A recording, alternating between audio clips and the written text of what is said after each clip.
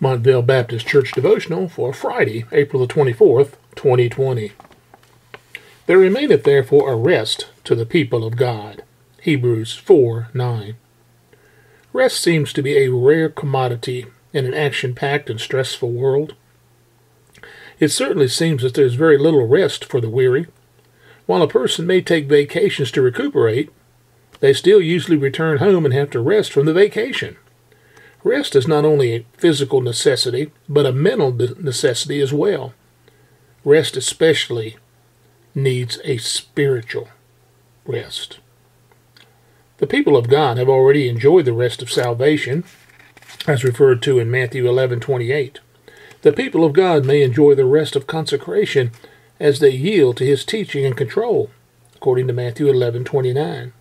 The people of God will eventually enjoy the rest of heaven as the rest from their labors. There's a remaining rest for the people of God, which is a rest of faith. Israel of old was kept out of the rest of Canaan because of unbelief. The rest of faith on the part of the Christian is a rest that comes as Christ lives in and through them, and they are fed from a consciousness of His finished work. Galatians 2:20. Andrew Murray said this, "Not I, but Christ." This is the rest of faith, in which a man rests from his works.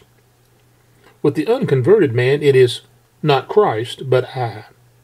With the feeble and slothful Christian, I in Christ, I first, and Christ to fill in what is wanting. With increasing eagerness, it becomes Christ and I. Christ first, but still I second. With the man who dies with Christ, it is not I, but Christ. Christ alone, and Christ all. He hath ceased from his work. Christ liveth in him. This is the rest of faith. The remaining rest of faith is reserved for the Christian who knows the Lord Jesus Christ. The rest of faith is coupled with the sense of victory in Jesus Christ. Lord, help us to be victorious today. Father, help us as we rest firmly in our faith in You and the knowledge that we're saved completely and eternally through our Lord and Savior Jesus Christ. Help us to be a wonderful witness for You this day and the coming days ahead. And we do pray this in Jesus' wonderful name. Amen.